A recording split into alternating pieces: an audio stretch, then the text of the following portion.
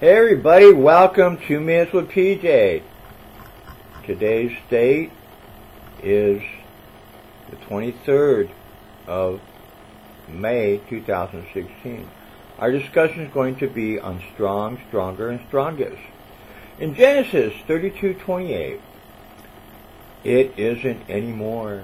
The man told him, it is Israel, one who has power with God, because you have been strong with God. You shall prevail with men. In Joshua 1:7, you need only to be strong and courageous, and to obey the letter of every law Moses gave you. For if you are careful to obey every one of them, you will be successful in everything you do. 1 Samuel 16:18.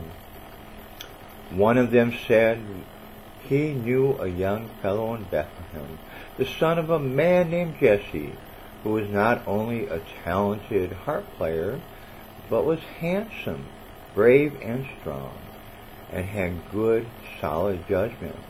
What's more, he added, the Lord is with him.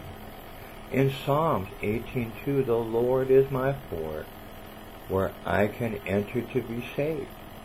No one can follow me in and slay me. He is a rugged mountain where I hide.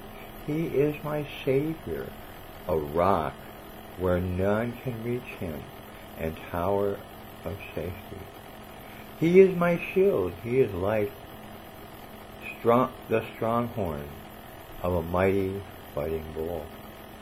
Now this is interesting. I found some interesting things on this one. Be strong for God, as Joseph the son of Jacob was when he was wrong. Joshua told the Israelites to be strong, keep the commandments of Moses, and God will fight for them. King David remained strong when we went up against Goliath, because he knew God would fight the battle for him. King David also knew that Jesus was the strong rock that is the cornerstone of the foundation. We need to be strong and resist temptation and sin.